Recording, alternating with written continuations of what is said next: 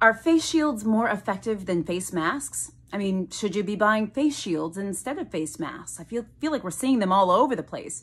On the news, we're seeing them on Amazon. You can buy them. They're everywhere now. But what's really the deal with face shields? Well, it's pretty complicated, let me say. I've asked a number of my colleagues lately in the last few days what they think about face shields. And I have to say, the vast majority, including myself, agree that face masks really is where it's at. And that's where we should be focusing when we're talking about in the community. But there are some people that say, no, face shields really could be a good community intervention. There are some doctors who say, well, if you want to wear a face shield, fine, but you got to wear a face mask underneath. And some people say, well, look, I just want people to wear something. If they're not going to wear a face mask, then at least wear a face shield. So let's break down some of the pros and cons and what's going on. Let's first talk about the pros of face shields, okay? They do have some benefits. First of all, those include comfort, right? They tend to be pretty comfortable. They're also easily clean. You just sort of wipe off the plastic in front, pretty super easy. And they're reusable, which is nice as well. Face shields are also clear, so you can see the mouth of the person who's wearing the face shield, and that can be great for somebody who reads lips or who may be hard of hearing. Face shields also might be more comfortable or better for certain people with medical conditions or who might have special needs. This might be a good option. Face shields probably also help prevent us from touching our face as much as face masks. I know when I'm wearing a face mask, I'm tugging with it sometimes trying to get the nose thing right. And it does naturally sort of cause us to touch our face, whereas face shields, not so much. And face shields, of course, they protect the eyes. We do know that the eyes could potentially be a source of transmission. That is important, and we don't get that from face masks. And, you know, as I've heard someone say, it's hard to wear face shields the wrong way, right? You just sort of put it on. There have been some studies that suggest that face shields might decrease transmission of infections when added to other regimens, other sort of prevention things, hand hygiene, you know, 6 feet away, all that good stuff. So what's the deal? I mean, is that okay? Is that good news? We go with that and there we have it. Again, not so fast. Now, guys, I should say that I'm talking about wearing face shields in the community setting. We're not talking about the hospital setting. So when I go to work as a physician, going tomorrow, I will be wearing an N95 mask. I will be wearing a surgical mask on top and then a face shield.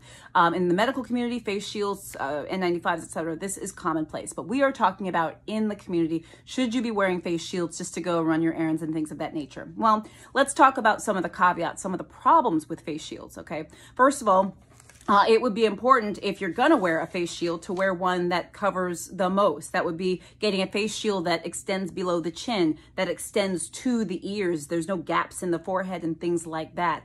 So you have to sort of get the right face shield if you're going to. There's a little bit of that involved. No matter what face shield you get, there are going to be spaces. And this is what I've always personally had an issue with is you're wearing a face shield, there are going to be spaces on the sides and underneath that potentially, you know, viral transmission could theoretically happen. That's been a concern of mine, and I think that's a concern of a lot of my colleagues, right? There's also not a lot of research about face shields when it comes to protecting the person who's not wearing the face shield. So the person who's wearing the face shield, theoretically, should be protected somewhat against particles coming at them. But does that face shield protect the other person as well? We don't have a lot of research that necessarily tells that to be the case. I should be honest with you, there's a lot of differences in opinion about this, about how well face shields might work. There's been some studies done. There's some doctors advocating for them, many who say, no, we're not quite there yet. Some of the differences in opinion may come from a number of things, how we define droplet size, particle size, what we consider as airborne versus not, you know, how you consider COVID to truly be transmitted, if you think it's primarily droplet spread or airborne or a combination of both. And as we know, there are a number of different opinions about all of that, depending on who you ask. What I will say is that the CDC is what I go by, and the CDC, let me pull this up. The CDC says this about face shields. The CDC says, it is not known if face shields provide any benefit as source control to protect others from the spray of respiratory particles.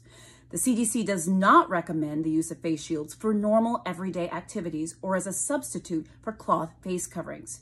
I'm going to read that again. The CDC does not recommend the use of face shields for normal everyday activities or as a substitute for cloth face coverings. It goes on to talk a little bit more about face shields and some other caveats. But this is what I would say. You know, what I'm doing right now as a family doctor and what I'm recommending to my patients is a cloth face covering when they go out and about. If a patient wants to wear a face shield, I still recommend that they wear a cloth face mask underneath.